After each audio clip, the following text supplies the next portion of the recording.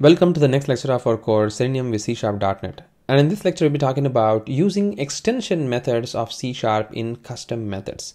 If you remember in our last lecture, while we were trying to extend our existing custom methods, we did really have to perform some more operation within our caller code to pass the actual locator and then the value that we wanted to perform on that. And also we were calling the actual Selenium custom method class each and every time to call the static member of it, which was kind of pain as well. Now our end goal of this particular lecture is going to look something like this.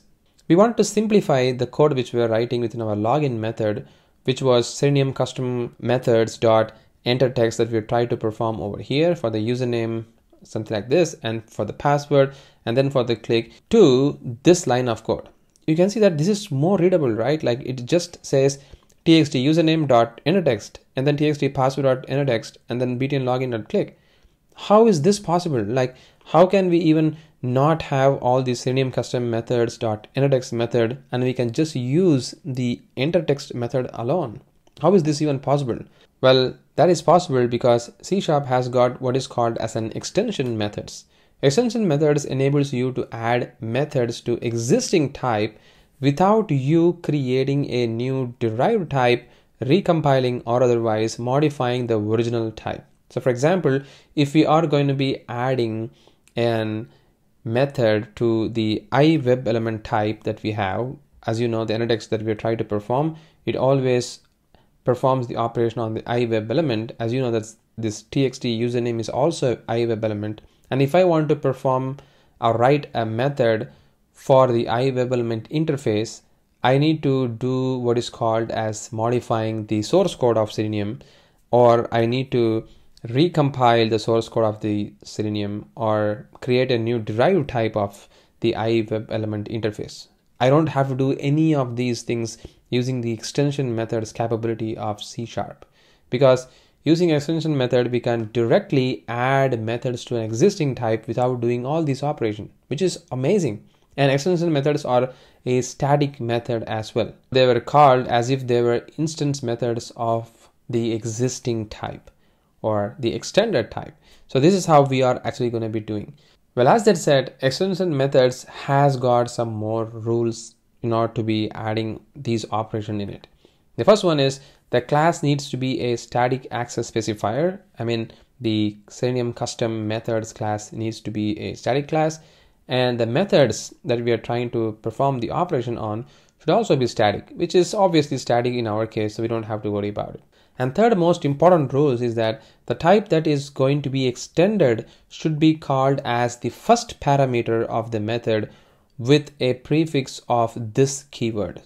So in our case, we are trying to extend the iWebElement type and we want to extend this particular type. So this is going to be the first parameter of this method, and it should be prefixed with this keyword, as you can see over here. So this is the most important thing or important rules that we need to follow. So these are the three most important rules that we need to be following in order to work with the extension methods of Selenium. So let's see how we can achieve all these operations in much easier way. And once again, I would highly recommend you to go through some readings of the extension method in C#. I have already covered that in my C# basics like 8 years before in Selenium, or there is a C# for automation testing video series in our YouTube channel. So please go ahead and watch there, like how to work with extension methods of C#, which is going to be very helpful so that you can get more idea about it.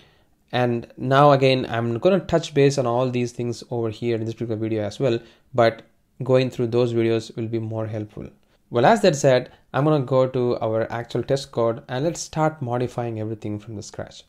Well, as you can see over here, we have got this Selenium custom method .entertext.txt username, and then we pass the username over here. It is kind of good, but still it is painful, right? I mean, you gotta be doing quite a lot of operation. Instead of you doing all these things, some people just think that, you know what, Karthik, even doing all these things, I'm better off with this particular operation itself, like send keys operation itself. Like I can just pass the username over here.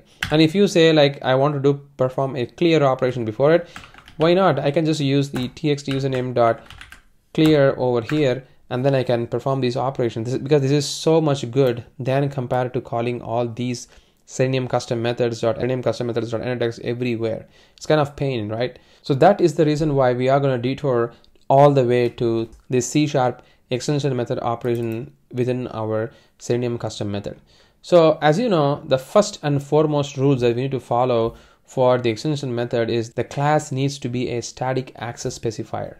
As you can see at the moment, our Selenium custom methods class is not a static class. So we gotta be changing it to static.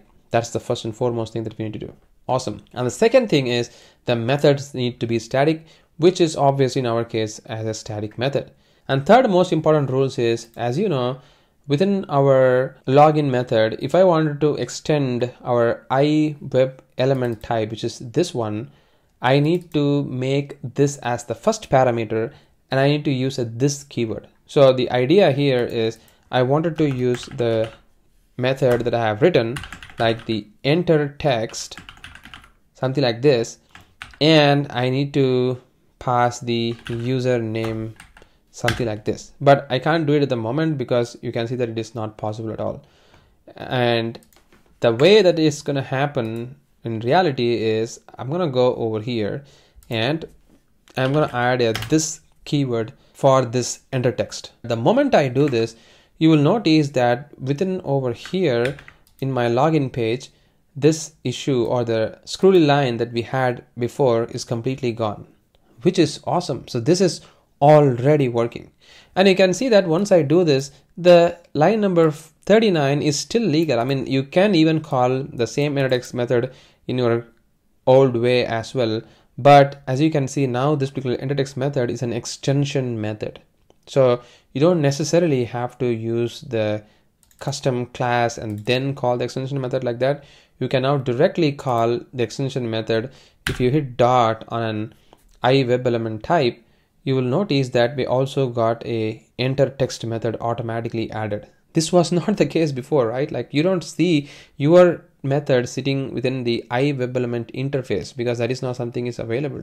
But now you have just appended it or added to the existing type by just making an extension method of EnterText. So we don't really have an extension method of the drop-down selection or something like that. And now if I go back to our extension method over here, and let's say if I'm going to make the select drop-down by text as this, and the value as this, and the multi-select with this keyword, and get the list selected as this over here. And if I go back to the login page, and if I hit dot the txt username, you will notice that we also get all selected list, which is automatically appended over here. And we also get multi-select elements, select drop down by text, select drop down by value. This is magic, right?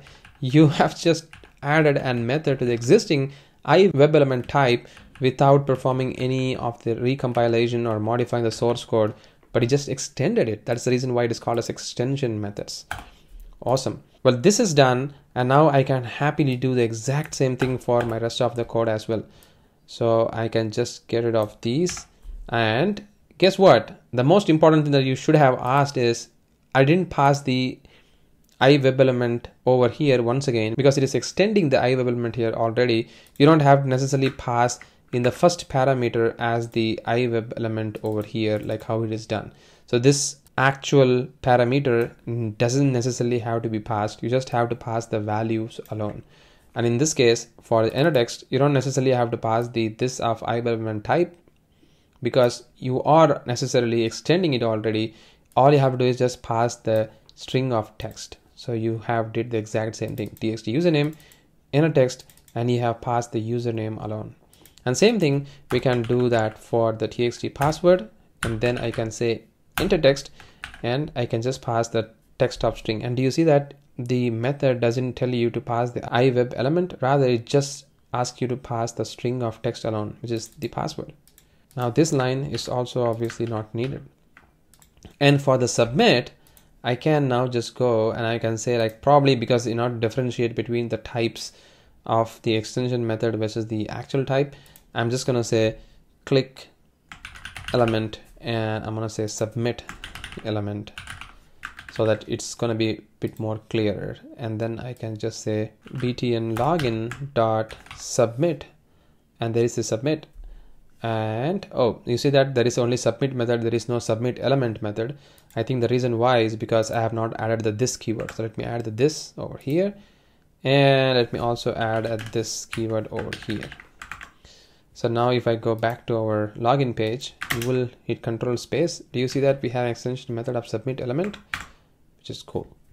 And similarly, I can get rid of these line into super simple login, or maybe guess what? Visual Studio is even more intelligent enough to tell me that you can do a control dot and you can change it to click element. Do you see? You can do that, or you can just change based on our login link dot click element method, just this one. Now you see that our code is even more readable, and this is the perfect way of writing your actual extension methods for the custom Selenium control. So now your code is super readable, and it's in fact, it's more and more like an actual library, because this is the code which is going to be very, very helpful for you to perform all the operation in future as well.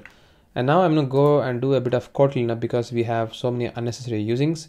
You can either remove this using by hitting control dot over here and remove the unnecessary using, or hit this brush symbol which is over here.